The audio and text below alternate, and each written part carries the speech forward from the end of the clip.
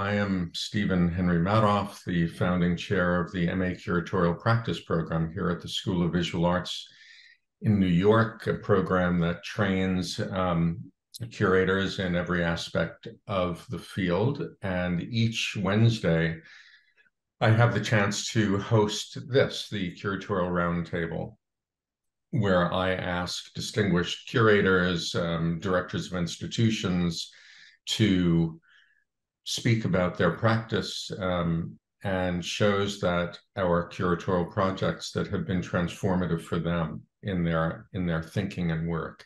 So I am delighted to have Prem Krishnamurthy today. And even though Prem said, don't read a bio in a formal way, I'm going to read it in a formal way, and then in a more relaxed way, we'll converse and Prem will present.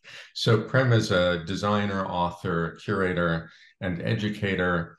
His work explores the role of artist as an agent of transformation at an individual, collective, and structural level. This manifests itself in books, exhibitions, images, performances, publications, systems, talks, texts, and workshops.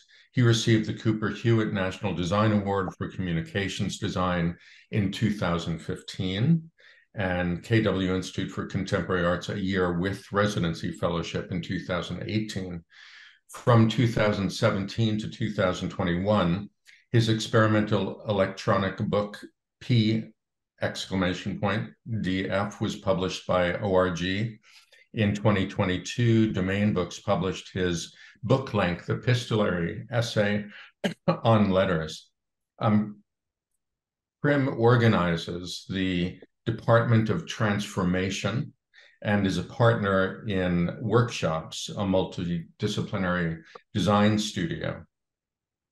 The Department of Transformation is an itinerant workshop that practices collaborative tools for social change. In addition to leading projects with artists, cultural institutions, and nonprofit organizations across the world, he's curated several large-scale exhibitions. These include Oh, Gods of Dust and Rainbow, the 2022 edition of Front International, Cleveland Triennial for Contemporary Art, Our Silver City 2094 at Nottingham Contemporary, and Ministry of Graphic Design in Sharjah. Previously, Prem founded the design studio Projects, and the exhibition space P! With an exclamation point in New York. And we were just saying, how do we know each other? And it being New York, I don't even remember how we first met, but I went to many of the events and shows at P, and that was really my first sense of the somewhat idiosyncratic and interesting way that you think about curating.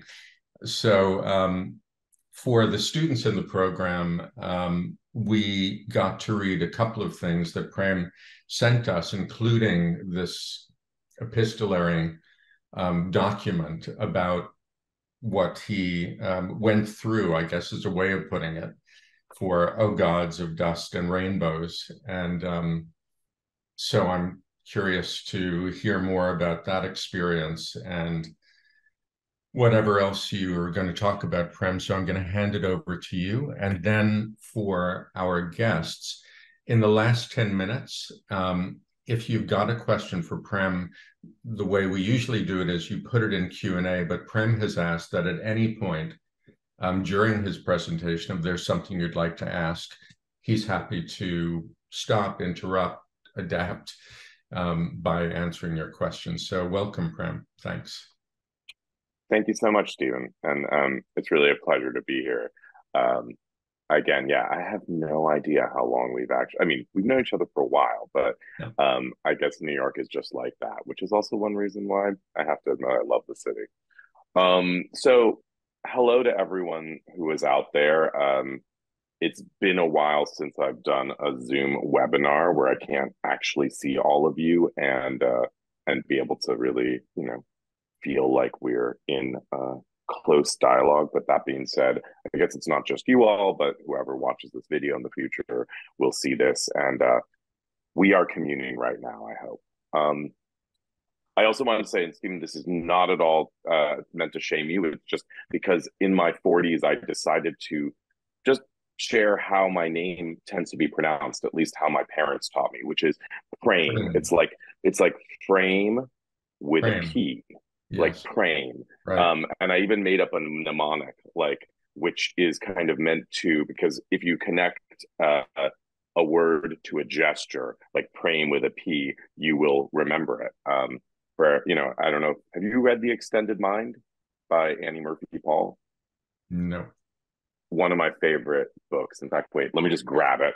I think for anybody out there, you should totally check it out. It's a very good book for The Extended Mind by Annie Murphy Paul. It's a very good book for anybody who works with people, which I think is many people.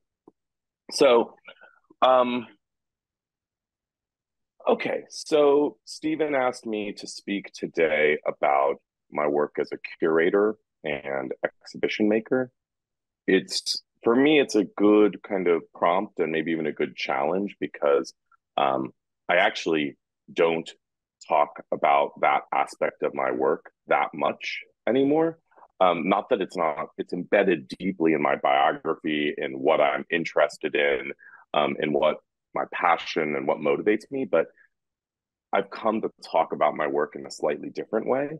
But I think that I like to take the opportunity of giving some sort of presentation or talk or being in front of other people as an opportunity to think out loud. And so I'm going to use this as a little bit of a sketch, a rehearsal for me thinking about how to share a handful of projects that I've never even talked about publicly. Um, but before we do that, I do like to kind of try to have everybody be in the same space. And even though I can't see or hear you right now, I'm going to invite you to just take a moment and settle into where we are with a little practice, both for our minds and our bodies and our voices. And so, wherever you are, I'm just going to invite you to take a moment and let your eyes close gently. And just take a moment to turn your attention to your breath as you breathe in and out. You don't need to change anything, just observe.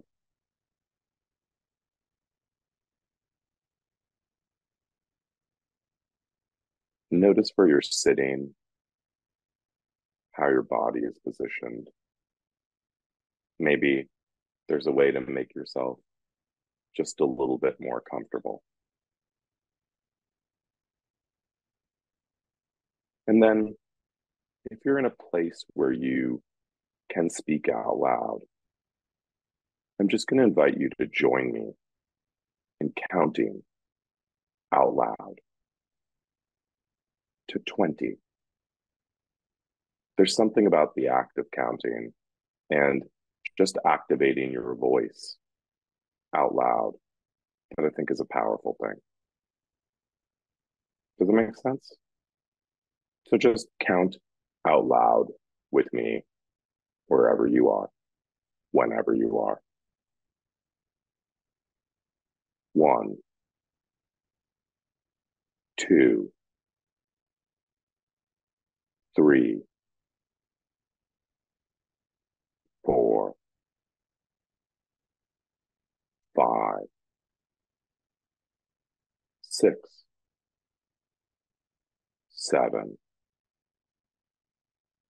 8, 9,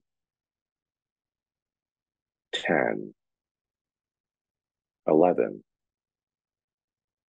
12,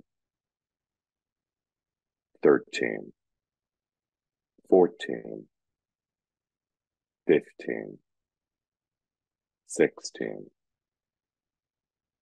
17, 18, 19, 20.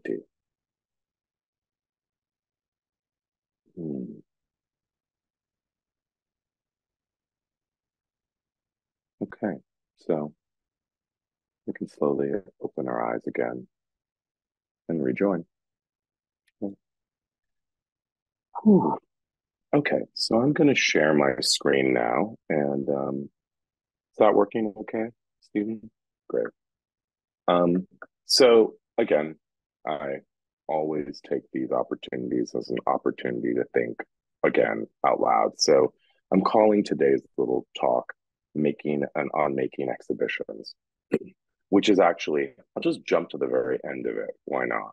And Not that Prem, I'm you going to should show. go to full screen for the presentation when I you are I ready to may. do that. I tend to jump in and out because I find it really useful for it rather than to be like TED Talk style. I'm gonna get up and be Okay. there. It's like why not show the messiness of life? But I'm not actually going to show 120 slides today, but I'll just jump to the very end because I'm trying to connect this. I've never done this talk before, so I'm also trying to see what makes sense. But the title itself, let's just do this. Let's just add a little asterisk there, like as if that's kind of almost a little footnote to our end, because the Okay. title of this talk comes from a project I was involved in I think 2018 to 2020. It was called Srijan Abartan, a workshop for exhibition making and unmaking. It was a project that I was involved with, originally invited by Diana Betancourt, who is the director and curator of the Dhaka Art Summit in Bangladesh. She invited me to invite a Swiss design collective, Common Interest, to work with a group of both Bangladeshi and Swiss architects and environmental scientists and other people to examine the impact of the Dhaka Art Summit on an environmental level.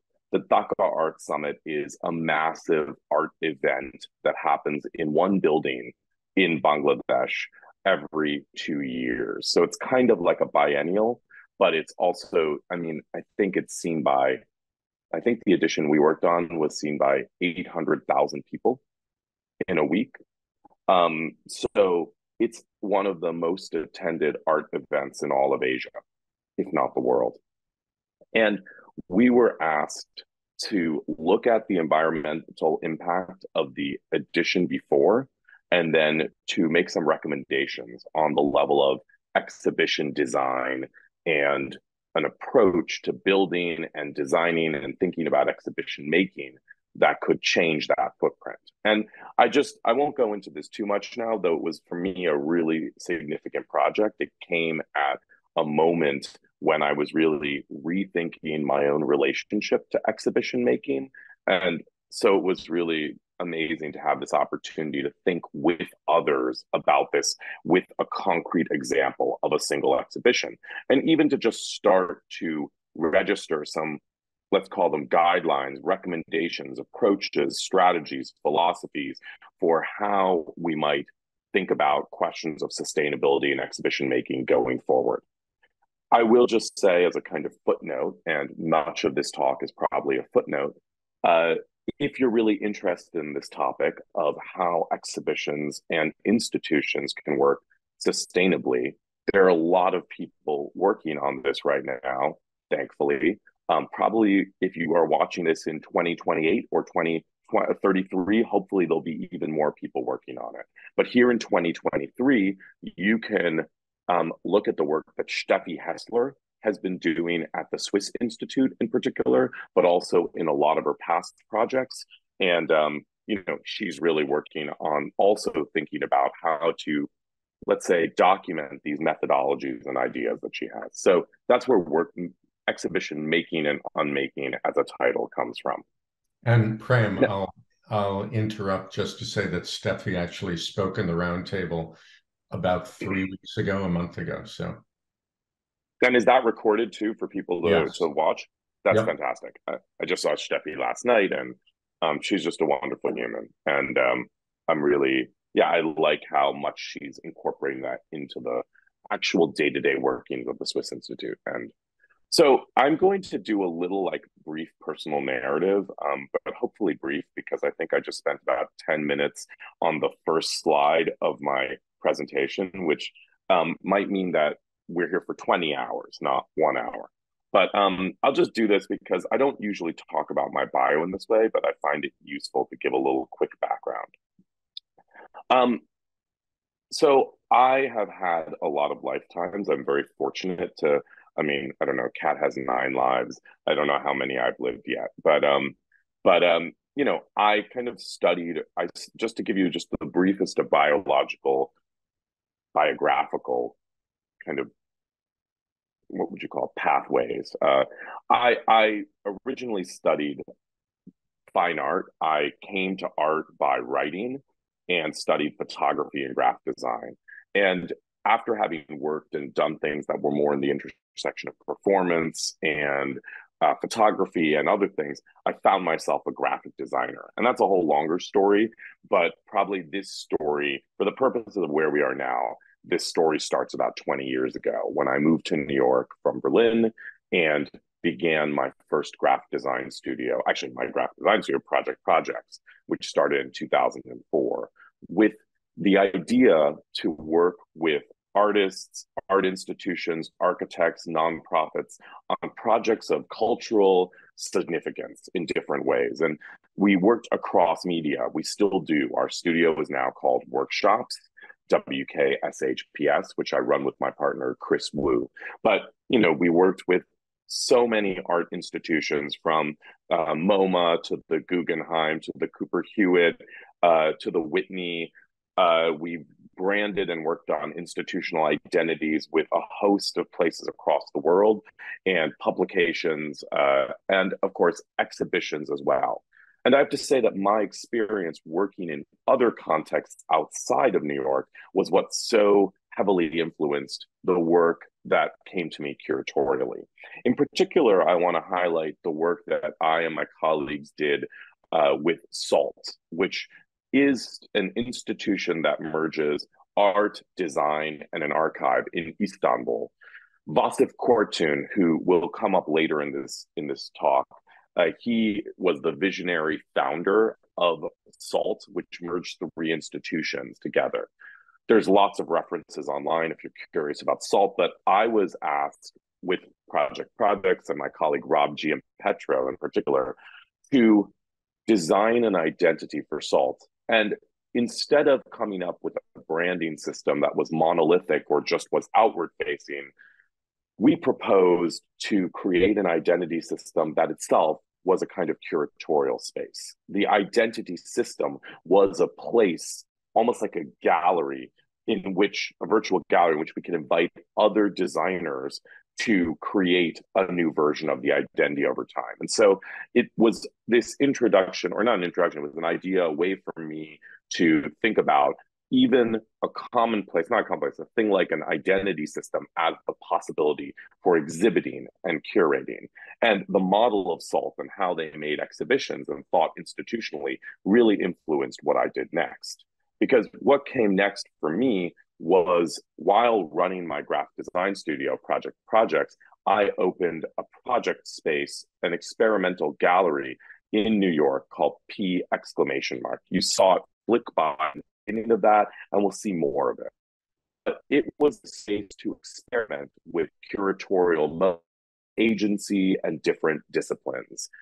To bring people together, bring ideas into the same space, because that is what I think exhibitions are really good at, bringing actors, objects, and ideas into one space synchronously where they can actually communicate and have a dialogue. There are lots of other ways of asynchronous communication. Writing a book is also an asynchronous dialogue, but an exhibition space is powerful for getting all those people and things together at once.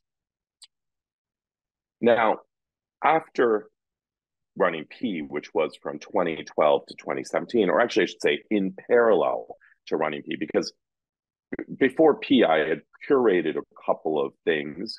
I had curated some programs and a film room and an exhibition that we had done the exhibition design for as Project Projects. but I hadn't really made a lot of exhibitions since my college years. And so I began P in 2012, and at the same, or not at the same time, but after a couple of years, began to have the opportunity to curate other exhibitions in different institutions around the world, from Parasite in Hong Kong to the Austrian Cultural Forum in New York to the Stanley Picker Gallery in London at Kingston University. And in each of these, I tried to rethink how exhibitions could be displayed, how they could show both historical and contemporary work, but really work with the means of like presenting things and problematizing that, making the display itself bumpy so that people would never have the sense that there's a neutral context to presentation. Some of you may be familiar with Brian O'Doherty, the great artist, thinker, writer, talk show host, novelist, doctor, and more. He was one of my mentors and dear friends, and I had the privilege of working closely with him throughout the last 10 years of his life.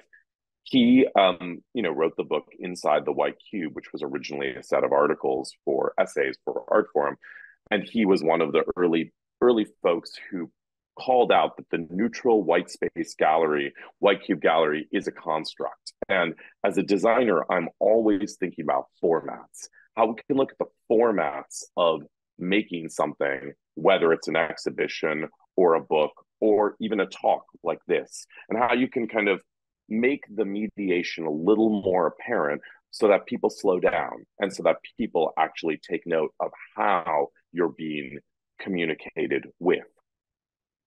And part of that is also, I think of exhibitions very much as a space for learning, as a space for engagement, as a space for change and transformation. And so throughout this period, actually for the last 20 years, since I was way too young to be teaching, I have thought of teaching and pedagogy as an essential part of what I do. It's not a different thing from exhibition making. Gathering a group of humans in a space is just as intentional and requires just as much both forethought and consideration of formats and the modes of interaction as an exhibition does. So after I closed P in 2017, which was really closed because we had a 5-year lease and it was a very quixotic endeavor. So when the lease was up, we closed. I was very lucky to be invited by KW, Institute for Contemporary Art in Berlin, to have a 1-year residency in Berlin. And I called this a workshop for exhibition making. It's called K Comma. And it was also a kind of quirky meta institution, para institution that existed for a year.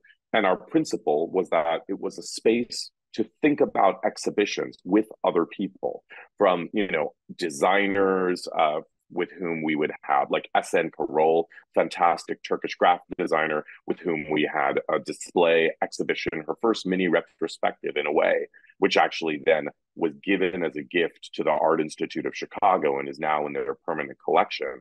But a chance to have these kind of small scale discussions, to events and talks with somebody like Carl Martin. Anyways, let's jump ahead because I realize I'm taking a little more time than I expected. I've never done this before. But the point was, K Comma was a year-long workshop for exhibition making. And it was a chance to really engage in dialogue. After the 5 years of intensive exhibition making, that was P exclamation mark, while also running a design studio, teaching, writing, running a talk show, and doing 100 other things, I needed a year to kind of reorient, and KW gave me that time. I also got to handle an Ankawara date painting, actually, for the first time, because I borrowed it from Kasper Koenig. But this was meant to be a relaxed period of my life, except that in the first or second month of this residency, I was suddenly invited, after many years of dialogue, to become the artistic director of a new graphic design biennial in Sharjah in the United Arab Emirates, near Dubai. And it was an opportunity I couldn't say no to, but it was also slightly wild to have this residency, but also be supposedly curating this massive show in about 9 months for 10 months. And so, as I often have done, I said, well, I can't do this alone. I should invite other people. And so, instead of even trying to do it myself, I invited two fantastic designers, Emily Smith and Na Kim, to be my co-artistic directors.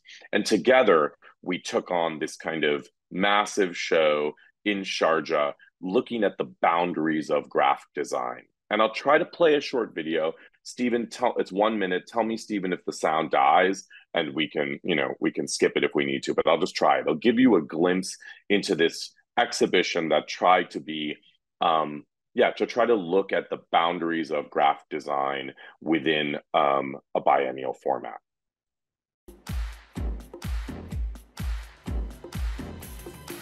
Morreu na contramão, atrapalhando o público.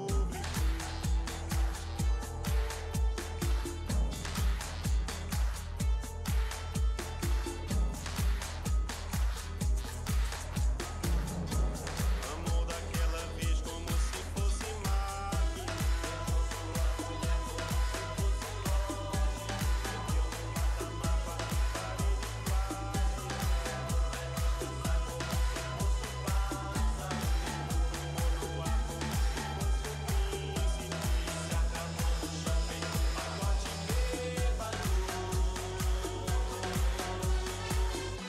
Morreu na contramão, atrapalhando o sábado.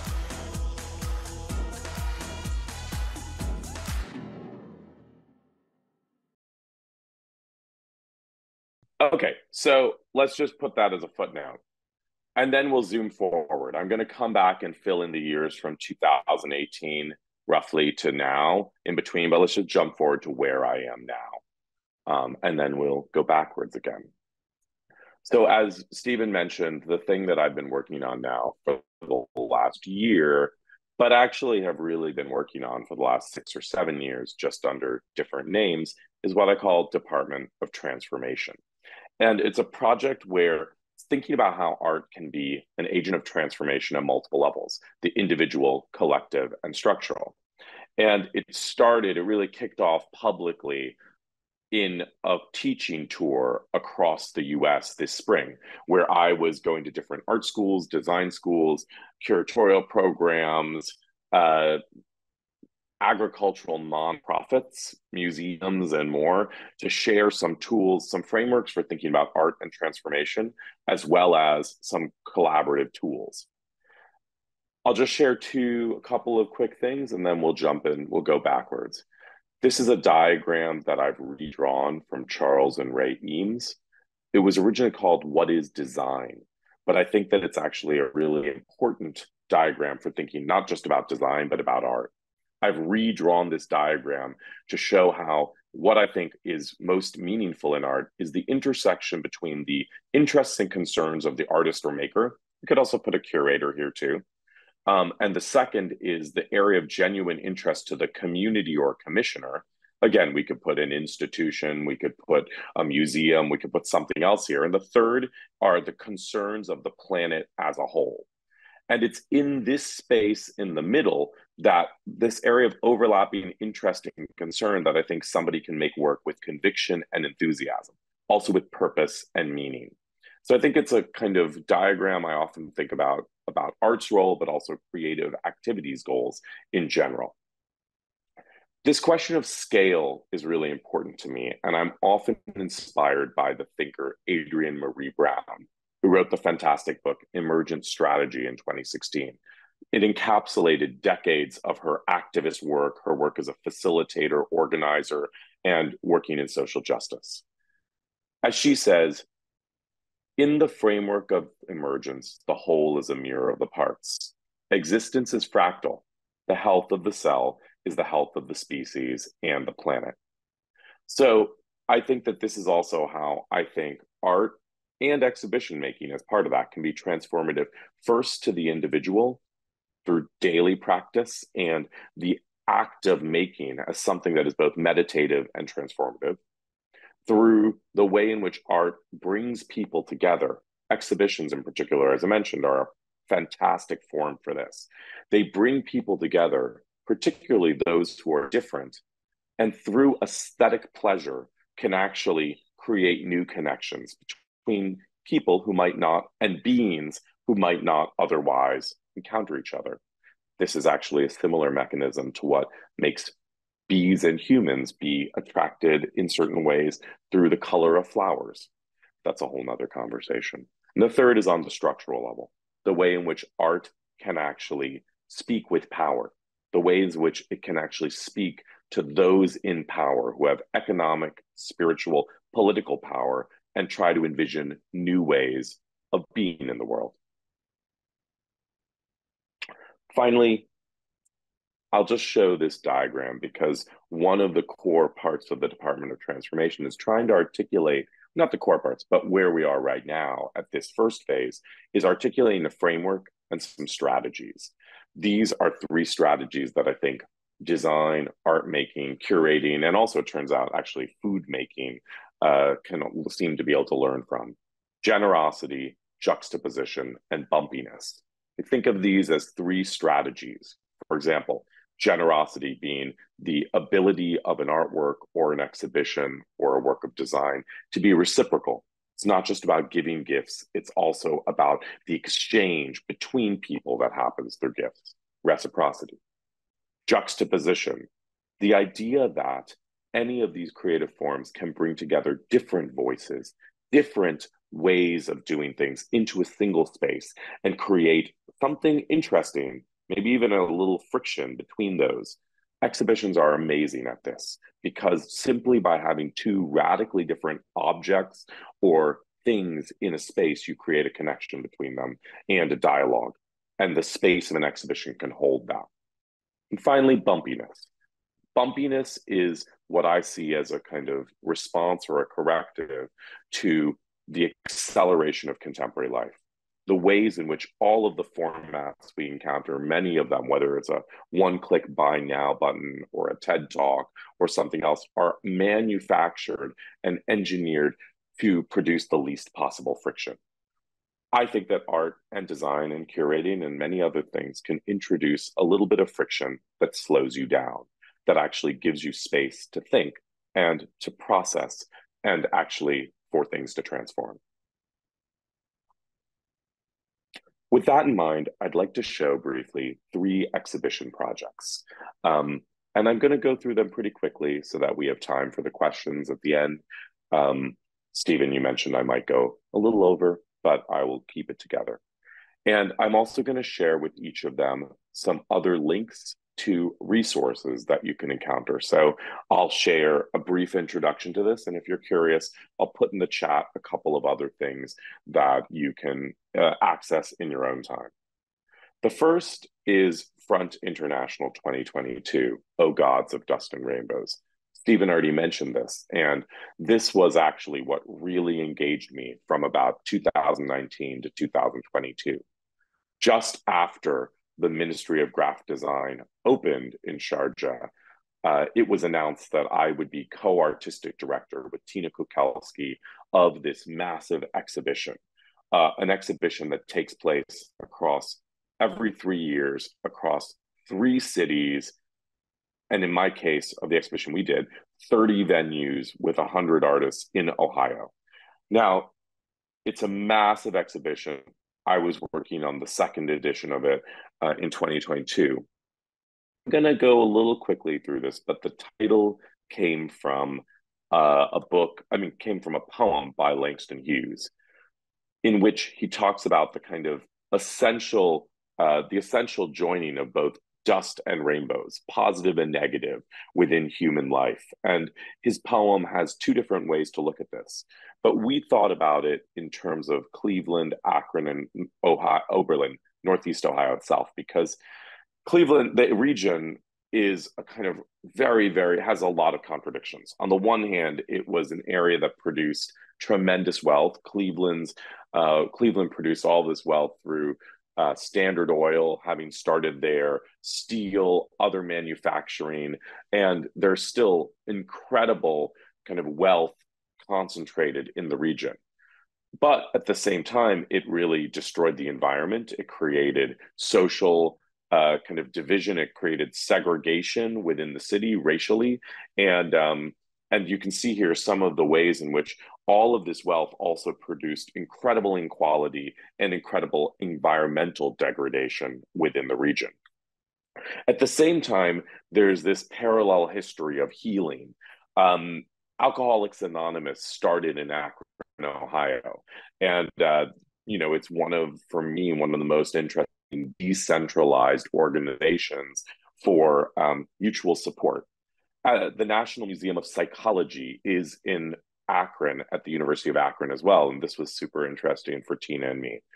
And at the same time, you have things like the Cleveland Clinic, which is a premier healthcare organization in the world and the largest employer of Cleveland. But it's also not a problematic it's not a problematic institution too. It has a fraught history with its neighbors and the historically Black communities around it. And there are efforts at urban replanting and rewilding, and a lot of interesting stuff bubbling up on the ground. So our exhibition, which unfolded over several years during the pandemic, was thinking about how art could be transformative. And it really was the testing ground for some of these ideas that I shared before, ideas about art as an agent of transformation at multiple levels. So I will kind of try to go through just a handful of projects that were really meaningful and that I think are really relevant. Now, they also refer to ways that curating can work. I'll share two artists' work here to start. As I mentioned before, I think a lot about art, how it can be transferred at an individual level. And so I often think about daily practice. Everyday ritual art making can be a form of that can help liberate the individual. This can happen simply through the meditative work of drawing or writing every day for 15 minutes, but it can also then happen in the material embodiment of art making. Paul O'Keefe is an artist based in Cleveland who taught for many, many decades at Kent State University. You actually knew Brian Adaharty as well and brought him there in the 1980s. But he's a sculptor who trained originally in London and LA. But he made a series of sculptures that we displayed throughout multiple front locations across all three cities of the show that dealt with the untimely death of his son by his own hand. His son committed suicide about 10 years ago, and which for any parent, I can only imagine is probably like one of the worst things that could possibly happen. And so over many years, he made a series of sculptures that incorporate his son's poetry and his son's words. And we don't have an image here of it in the public library of Cleveland, but I think it was an extremely moving work because he found a way to take this trauma and work through it in a material form. And actually, over the 3 years of studio visits we did, it was clear how his relationship to that event had also changed through the act of finding a material form. But another example of how curating and art making can have this, what I think of as a therapeutic function, is the work of Isabel Andreasen and her late father, Julian Andreasen. Isabel, whose work is here on the left, is a fantastic up-and-coming, maybe by the time you're watching this video, she's radically established, but an amazing artist, sculptor, Dutch artist. And her work has always involved these kind of complex sculptures that are themselves almost alive. They have chemicals as part of them. They become ecosystems. And her late father's work was this kind of visionary art about an ecological future. He had drawings, he self-published books, he worked in a very expanded way. And, before, when we met, she felt like there wasn't a relationship between their work. And I actually, over many years, tried to convince her that there was a relationship between their work. And what we ended up doing was curating a show of their work together that she helped select. And so the process of curating the show also helped, I think, to change her own relationship to her father's work and to his own loss when she was a young child. So I want to point to the process of curating itself as something that can be transformative. And the second kind of way in which I think art can be transformative is through what I consider sharing joy, with which art, music, movement, and aesthetic pleasure can bring different people together. Now, much of the work in front, actually, that we commissioned had this public character. So I'll just call out a couple of things that worked in that way. One was an installation by the Swedish collective Dansbana in Akron in a public space called Lock 4. These are two large-scale Bluetooth speakers, which anybody can access and play music on. Open access. They developed these in dialogue with local dance groups and immigrant communities in Akron, and they developed the design out of that. Now, I should also mention that this exhibition happened amidst, as seems to be the case in the US even more and more, a time of great social challenges. The day after I arrived in Cleveland for installation in June 2022, Jayland Walker, a young unarmed Black man, was shot down by the police in Akron while fleeing. He was shot 46 times.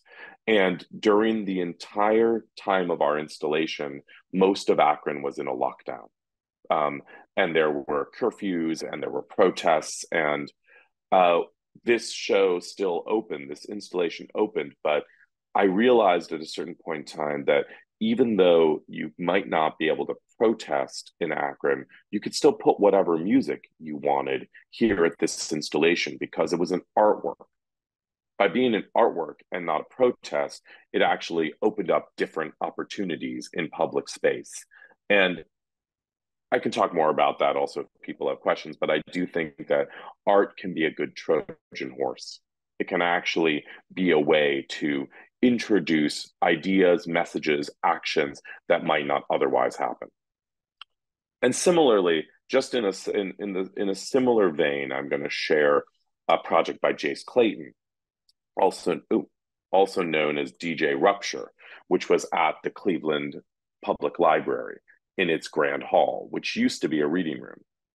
Jace, who's a DJ and really thinks about remixing as well in his own writing, he kind of appropriated the display of the artwork 40-part motet by Janet Cardiff and George Boris Miller, and used this audio display that they used originally to play a medieval choral work to have an array of 40 speakers in a circle. But as you can see, in the middle was an interface to either plug in a phone or log in with Bluetooth, and you could play any music that you wanted there. But it would be run through an algorithm that would transform and change it. It would kind of mutate it and shift it and spatialize it across the 40 speakers. And so it became a couple of gestures. The fact that you could walk into a public library and you could have young people putting on their own music in space was itself a kind of powerful gesture. The second part is that people would listen to their own favorite music and it would be defamiliarized. It would suddenly be changed and transformed. And so they would listen to it anew. In this way, it became a way of introducing what I think of as bumpiness into the space, while also opening up possibilities. And finally, the level of the structural, what I think about as speaking with power. Now, I think that what art can do is art has always sat for the last 500 years at the same tables of people who have power, people who have kind of, again, spiritual, economic, political power. And I do believe, maybe I'm too utopian, but I do believe that art, and I include literature as well in this broad category of art, can introduce powerful ideas in a way that is aesthetically compelling and becomes something that other people are inspired by to change how they live. Kim Stanley Robinson's The Ministry for the Future is a great example of this. I often say it's one of the best artworks I encountered during the pandemic, since during the lockdown, I couldn't go out and see a lot of shows. But it's a book that is really a multi-scalar look at climate crisis and different ways to think about that, written as a highly engaging novel. And it's a great read. It's also a great audiobook. Because of that, President Barack Obama says, this is one of my favorite books of the year. And it gets on a best-selling list. And companies and other activists start to be inspired by the speculative ideas that he put into that book and start to test them out in the real world. So I think that in that way, again, art can be a Trojan horse. It can be something that through the pleasure and the excitement of reading a good novel, you can be exposed to powerful, timely ideas. That's happened for a very, very long time. And so here, I'll just show a couple of things that were, for me, very meaningful as artworks that were included in front.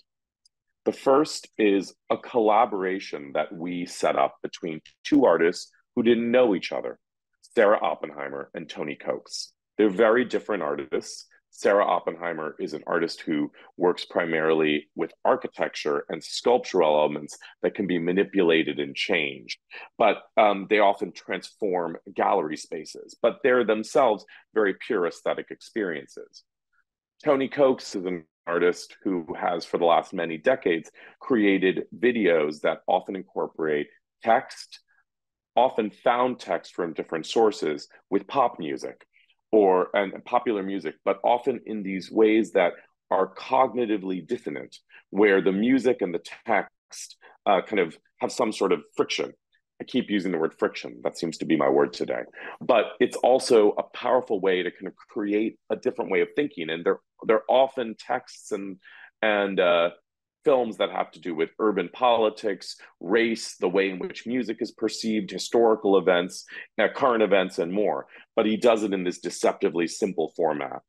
And they didn't know each other before the pandemic, but I thought that their brains might have something to say to each other. And so in 2020, I brought them together on a Zoom to chat, and out of that came this collaboration, the first time that either one of them had worked together, and a very powerful part up front. The second project I'll show is actually less about how it looks, though that is part of it. It is about what happens in the long term. So we invited the artist cooking sections, who are two artist, architect, performers who work on long-term projects around ecology. They conceived of a project in Cleveland that unfolds over 3 years. It's called Breathing Right. It looked at the way in which Lake Erie, the lake upon which Cleveland is built, is dying. It's asphyxiating. It is choking because of all of the fertilizers that have been run off into it from commercial farming, and which has started algae growth and is gradually killing the lake. So over 3 years, they're working with a series of farmers in that region who they brought together in small groups to meet periodically to try to find ways to be more sustainable, to work together and strengthen each other. There was a symbolic public installation as part of Front, which consisted of two fountains, which themselves are aerating fountains, and the kind of speculative proposal that maybe one day there would be monuments across Lake Erie, each of which would be named after a single farm. That may never happen in that form, but the project received funding for this 3-year cycle of bringing farmers together. And so even though Front 2022 was an exhibition that was up for 3 months, the ambition was always for it to be a slow show, something that would leave long traces in the world and would actually continue to change how exhibition making can be thought of. Now, I'm going to stop there. I had 2 other projects I was going to talk about, but that won't happen today. So instead, I'll stay with that one project and leave it open for questions, and hopefully maybe there'll be another opportunity to share the other things that were on my mind. But thanks for bearing with me. Instead of talking about the project endless exhibition that I meant to as well. I guess I talked today endlessly, but that's where it is. Thank you. Okay, great. Since we've got a few minutes, can you talk a little bit, so much of what you said, including the breathing exercise, et cetera, has to do with a sort of therapeutic approach and also a very personal approach to not just the curatorial, but the way that you think about art, the way that you make work. And, interestingly, also that doesn't include only visual work, but, you've talked about literature and you've written about the importance of literature to you. How does that rhyme with ideas of friction for you? Because, of course, the therapeutic is to get rid of friction. I think maybe you disagree. I mean, but let's start there. That's a fantastic question.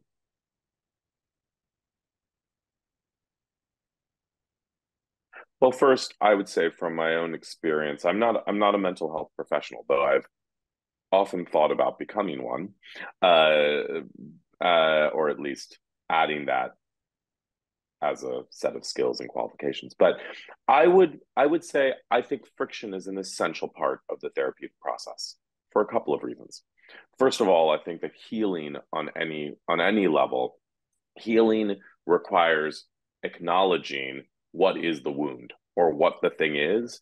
So much of the work of therapy, as I've experienced it and also read about it, thought about it, talked about it with other people, is that, even Freud, for all of the problems, started from the point of repression, started from the point that most things that are problems people carry from their childhood or from, childhood sexual experience or otherwise are things that are repressed. So they're under the surface. And for sure, the first thing that happens, I think, in therapy or in healing is that you acknowledge those things are there. They come back to you. And that moment I've experienced is not copacetic. It's not like happy. It's not all hunky-dory. It's like you remember things, they come up and there's friction.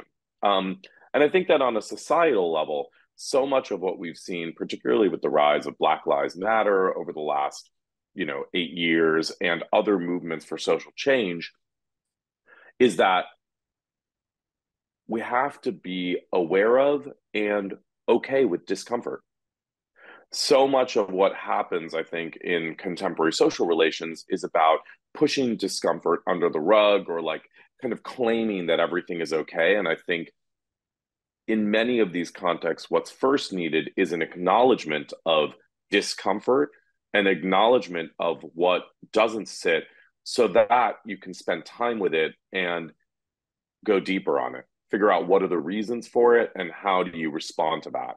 But that's where I think friction is essential, because otherwise you're just jumping over to an end goal, which might forget what's actually happening underneath. So in a sense, we'll talk about exhibition making specifically, but it applies to other things that you've talked about. We could say that the exhibition is and this is something that I've written about before, is a form of problem solving. So in the sense of bumpiness, friction, and reciprocity, the idea that it's an acknowledgement that there is a kind of friction, there is something to solve. And in that sense, which I haven't really used the word therapeutic before in that way, problem solving is a kind of therapeutic process activity that, there were slides that you showed talking about healing, even sharing joy. These are ways that we can think about the goal of the exhibition, maybe. Is that right? Or I mean, is I that hear right for you? No. I mean, I thank you for asking. Again, I think these are great. What you're doing, which I love, is connecting these different spheres, which I myself have never thought about. I do have a very I have a very specific response to problem solving, which is coming out of my history as a designer, because problem solve, and I think it might just be a difference in terminology, because I think what you're getting at is that that there is something wrong. There is always something, it's a problem. And you're saying that the exhibition is a way to respond to that. An exhibition is a way to address that, to instantiate it, to make it physical and experiential.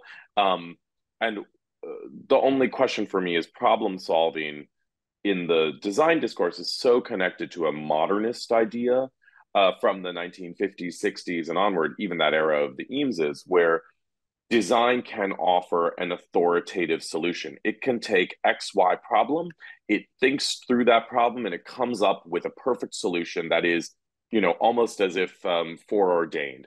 And I don't believe in that. Having worked as a designer for so long, I know that's never the case in a design process. And I also don't think that's the case, for me at least, in a curatorial process. It's why I personally don't make exhibitions. I have respect for other people who do, but I don't make exhibitions that are essays or are thesis driven. They are driven by a set of questions, which is this problem sitting with problems, asking about problems that maybe I take what you mean to be, but the exhibition itself is a way to think with other people, or to think with people, objects, and otherwise about this problem. But in the same way that therapy is not about hitting an end goal, therapy, in the way that I've always understood, even the kind of therapies that I've experienced that are more cognitive, behaviorally kind of focused, which are really like, here are 12 sessions, your goal is to get this. It's not that you're healed at the end. You're going to experience traumas again, but you have tools. You now have tools with which you can address those in your life. And so if we think of an exhibition not as problem solving, but maybe some other phrase that's about asking questions about problems, then it makes a lot of sense to me. I mean, that's interesting, and we'll end the public session in a moment.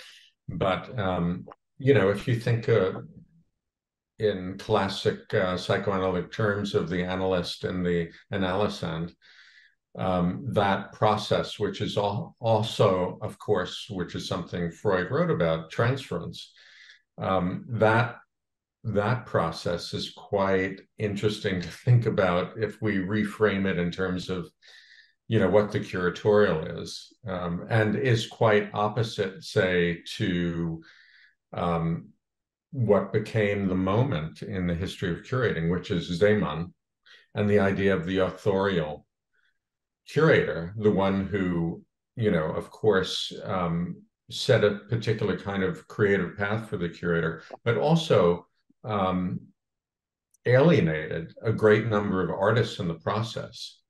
So, there is that sense of, well, how does the analyst, who is the figure sitting behind the person lying down, who is the one who has the problem, and the post-Freudian reflection, well, it's actually the analyst too who has the problem.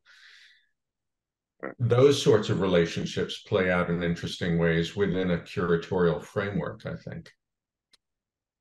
I completely agree. That's a fantastic way to think about it, and I'll have to think more soon but yes, like, for example, I absolutely, anyways, a whole nother strand that I'm often thinking about these days is I've been talking to a lot of artists who have become therapists or psychologists in different modalities. But for me, the work is between the curator and the artist, and also the other people involved, the institution. One of the things that I curatorially really believe in is that curatorial subjectivity, which may also involve authorship sometimes, but really the subjectivity of the curatorial position is essential to reveal. It's part of the process. And I think in the process, like, unlike a kind of Freudian analyst, I don't believe that I, as a curator, am just blank and I'm reflecting things or, letting people project onto me. I believe that I am an active part of that. And it is my job to also give voice to that without, so that other people know where I stand. And for example, on a basic level, when I'm writing curatorial labels or texts, I don't believe in taking a fictional objective perspective. And I think this is a problem many institutions are facing now. They claim to have a neutral voice that is authoritative, when in fact, every exhibition is curated by a person or group of people working with an artist or a group of people. And I actually personally believe in foregrounding that. I believe in saying how I know an artist, where I know an artist, without that being the only thing happening, but acknowledging subjectivity is an important part in my mind to dismantling the myth of neutrality. With that, let's end the public session. We'll continue this with the students. So thank you, Prem. Thanks for the audience for attending. And we'll see you on the other link in a minute. Thank you, everyone. Bye.